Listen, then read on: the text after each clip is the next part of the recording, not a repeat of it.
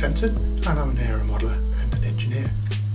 Join me on a fascinating journey where I show you some of the techniques used in scale aeromodelling. Hello again, modellers. Today I'm just going to do a quick little video just to experiment with something that one of our followers put on the in the comments at the bottom, and I thought it was something I knew about but I'd never tried. So it's to do with using 3 points of weight and a datum to work out what the C of G is using 3 scales. And I'll be doing it on a tail dragger. I'm going to do it on this chipmunk, and we'll just see how easy it works and see how it comes out. So that's one of the things we're going to look at. But quickly, before I set the model up and we do that, somebody else asked to see the cradles and the shipping containers that I move the models around in. They're quite nifty, and they do make it fairly easy to move the models around. So this one I have here is for a monoplane with split wings. If I take the wings out, you can see they just slot in, get the angle right. That leaves the fuselage in the cradle on its own, and then the fuselage just sits in a couple of notches to stop it moving around. It can slide forward and what have you, but it works reasonably well. If you go, how do I do this one? Oh yeah, I flip it upside down and rest it in these 2 half moon shapes, with the tail over the end of the bench or something like that, because obviously it's taller than the box, and then I can slide the wings on and that sort of thing. So in fact, as we're going to be using this model in a minute, let's put the wing joiner in, knock a wing over or 2. I won't bother with the screws and all that sort of paraphernalia for now, or even the silver leads. I'll just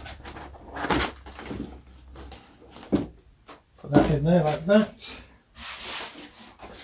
Sorry if you can't see all of this, but you can imagine, I think, what's going on. You've assembled the model before, I am certain.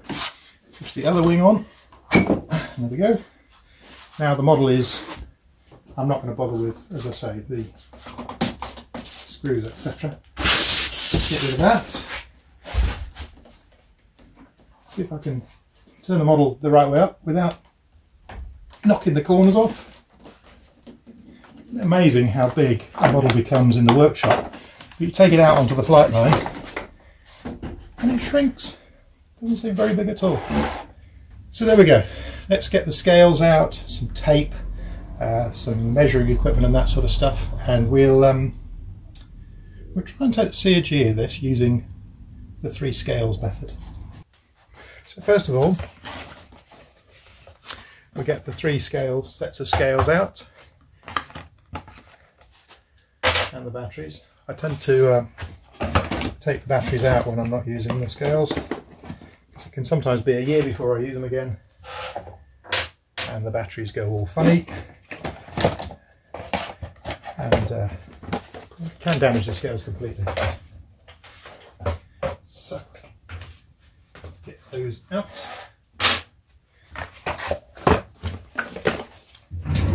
We'll get our calibration weight, 100 grams.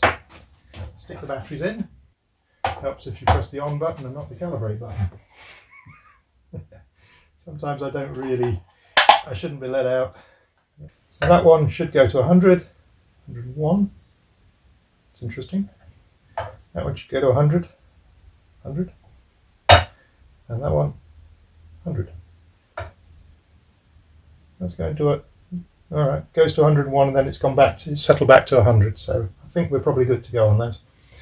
So the next thing we've got to do is we've got to lift the tail of the aircraft so that the the model is at the attitude of flight, which will be straight and level. Now it's probably going to be, if you wanted to use a spirit level, it's probably going to be along that cockpit demarcation line. On the full size, they have two little silver discs. On the British or the Portuguese Chipmunks, they have two little datum marks on the side of the fuselage, and on the Chipmunk, if you ever stand next to one, you'll see it, and it's quite interesting. They're just silver circles with a dimple right in the middle, and that's the datum. But they're not on the Canadian ones, so go figure. So what we need to do is level the aircraft so it's level, and then we put these scales underneath the main gear and the tail gear. Okay, let's see how close this gets us. The issue is that we need to put the scales underneath the tail wheel, so we need to have a platform there that we can put the scales on.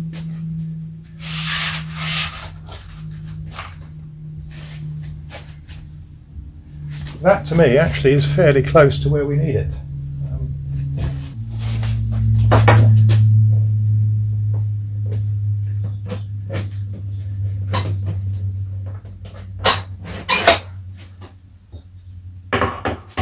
So I'm just going to use a spirit level, not an engineering one, I can't afford one, but a regular spirit level. And I think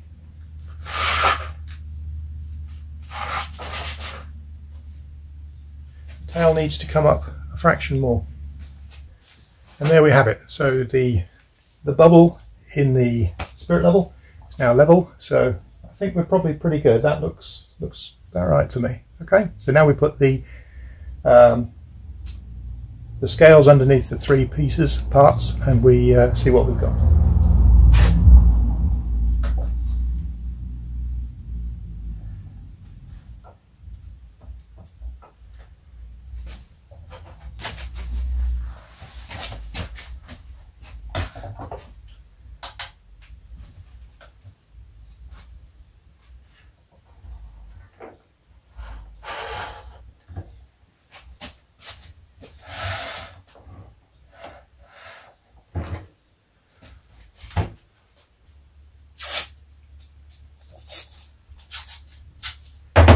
So,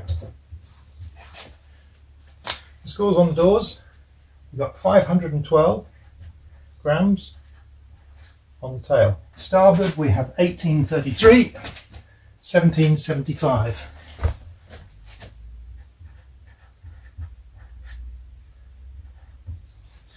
Okay, now we need to measure from a datum and spot the mistake. I've just done that with a spirit level on it and no canopy. So, do that again. And I'm really not awake today, am I? There's no battery in it.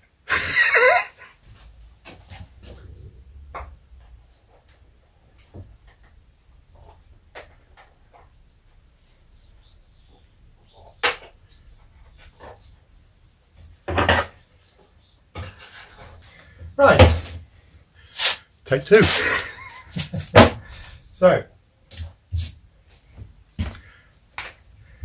tail 445, starboard 4. Then we've got 2150 and 2135.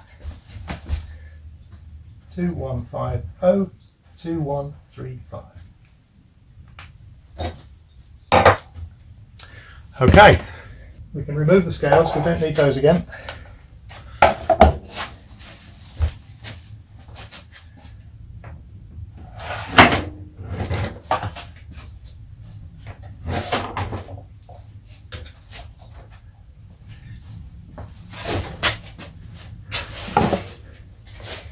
Okay. Now all we need for this is to get the aircraft to that same angle again. But we need to do it kind of like this. Now we don't need the canopy on there, but we do need the spirit level so that we can get it back to where it was. So all I'm going to do is move this foam block forwards till the spirit level is centered. So there we are, we're back to the model in flying attitude. Okay, so what we need to do now, get rid of some of this clutter, we need to put some tape down on the table. I'm going to put one there, like that. And I'm going to use a T-square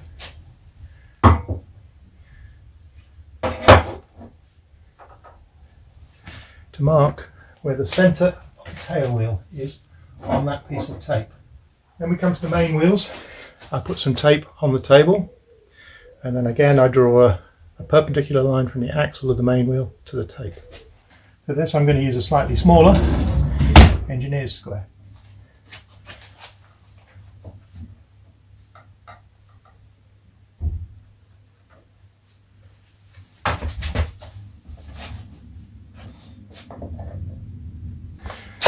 Except I didn't draw the datum. So I'm going to draw the datum, probably a bit odd position.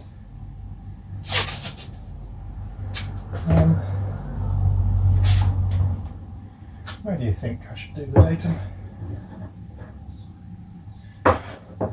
I'm going to do the datum from the rear of the cowl. It's a bit of an odd place to do it, I suppose. But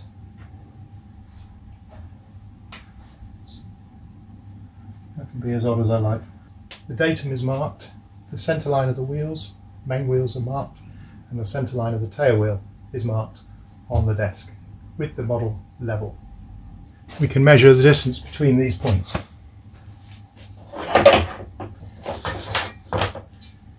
Are you still with me with all these errors and corrections? Because I'm kind of confused.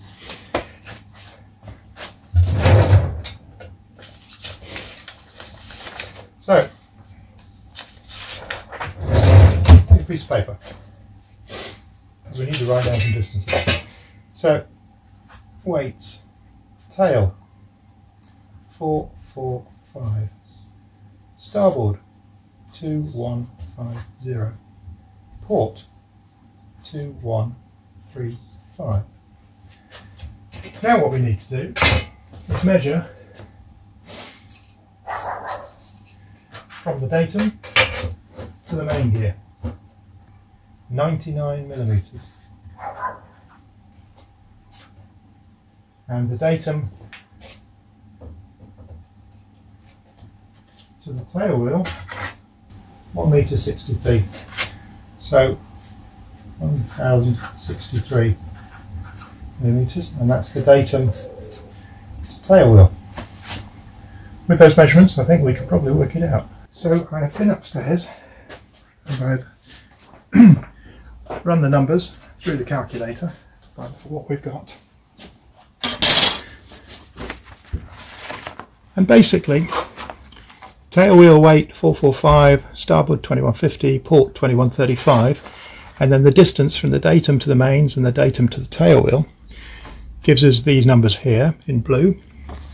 So then we multiply the weight of the starboard times the distance, which is 99 from the datum to the main, which gives us 212850 from the port to the datum, and the weight 211365.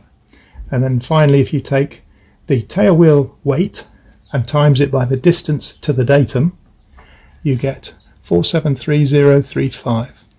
Okay, if you add those all together, you've got 897.250.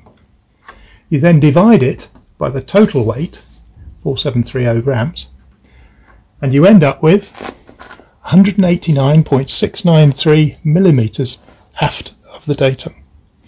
Now, if you recall, the datum was the back of the cowl. So on this ruler here, I've marked off 189.5, as close as I can get. We lay that on the model. On this side, funnily enough, it's between the two C of G marks that I marked. going to do it on the other side because I'm not sure which of those two marks was, I think that was my range. On this side it's level with the rearmost mark, which is correct. So I think that goes to show that doing it with the scales is indeed very accurate, and it does work. It just needs a bit of multiplication to make it so. Now, would I do it that way? Probably not, because you've only got to be out by a digit, and next thing you know, it's all not so good. And I'm not terribly good with the calculator, although the sums and the maths are fairly straightforward, so it's not exactly rocket science. So it's up to you. They both get a result. Weighing it is how the full size do it, and it's possibly, oh, I don't know. The jury is out on that. You do whichever you want. I just wanted to try it because of the comment that had been posted below the video, and I thought, yeah, why have I never done that? Anyway, my head hurts and I'm going to go and lie down.